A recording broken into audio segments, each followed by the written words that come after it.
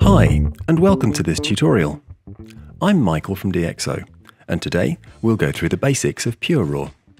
Once you have launched PureRAW, you can upload one or more photos by clicking on Add Photo to Lightbox.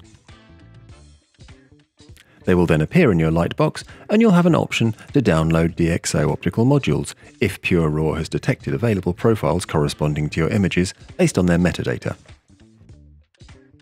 By default, images are grouped by shooting date, but they can instead be sorted by ISO value or by file name. You can select or deselect an image by simply clicking on the thumbnail. The aqua outline indicates what is selected. When you are ready to process your images, click Process Now. The processing window will appear, where you can select the different demosaicing and denoising algorithms and the optical corrections you wish to apply. In another tutorial, we will look in detail at the options available for processing your photos in PureRAW, but for now, let's have a quick overview.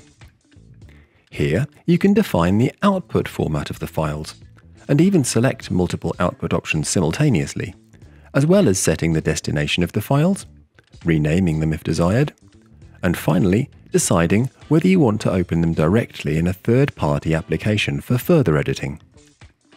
Once set, click on Start Processing.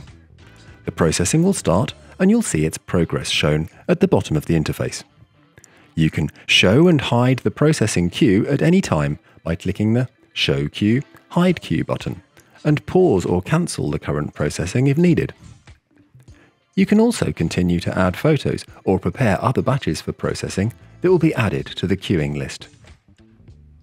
Once the photos have been processed, you'll have the choice to review the result, send them to a third-party application if this option wasn't chosen before, or to open the folder where the files were exported. Now you're ready to start processing in PureRAW and get the best out of your RAW files.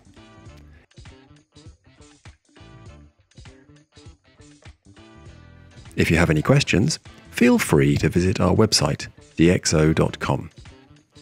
Thank you for your attention, and see you soon for new tutorials.